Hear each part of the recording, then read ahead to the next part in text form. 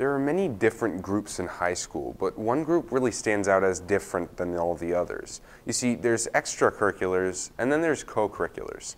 And the students like me who want to go above and beyond in the intellectual warfare and want to take their minds just the next step to the co-curricular world should look into speech and debate. Speech and debate isn't really talked about much, and everyone may be confused about what it is when I mention it. But today we're going to be looking at a few experts and people who are members of speech and debate and truly get an understanding of what speech and debate is.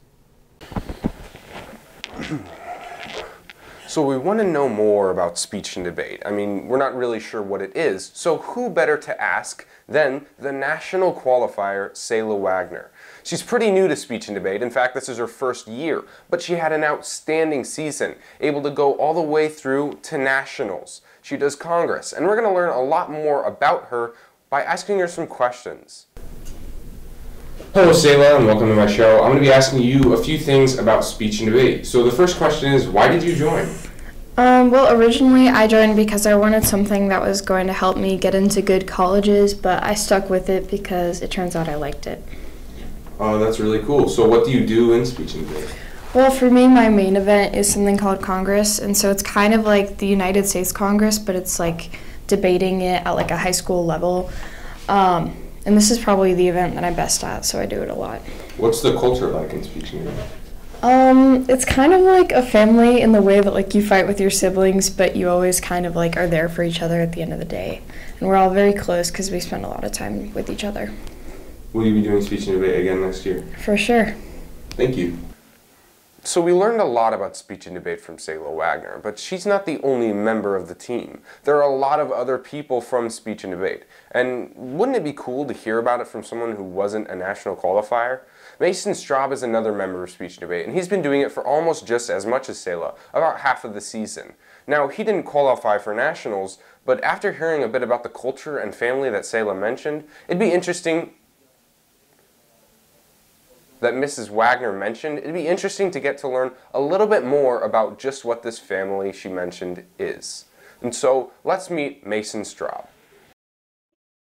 Hello Mason, and welcome to my show. I'm going to be asking you a few questions about speech and debate. So the first question is, why did you join speech and debate? So last year we had a nuclear war simulator during class, and it was a part of a Socratic seminar. So me and a couple of friends, we had talked about NATO and obviously nuclear weapons, so that was something that jump-started me to join speech and debate. What's the culture like in speech and debate? It feels very, very nerdy, but not nerdy at the same time, so we're not like the nerdy kids, but we are the nerdy kids at the same time. What exactly do you do in speech and debate? In speech and debate, so I do discussion, which you're given usually 4 topics a week, and you do research on those topics, and when you get to an actual round, you answer questions that you are given, and that's all that happens. Will you be doing speech and debate again next year? Yeah, it's been pretty fun. Thank you. So after talking to a couple of experts about just what speech and debate is, it sounds pretty fun, doesn't it?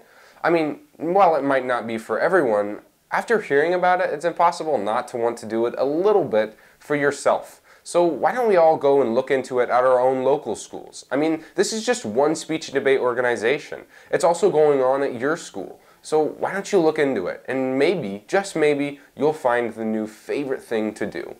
Thanks for watching, and stick around for the next one.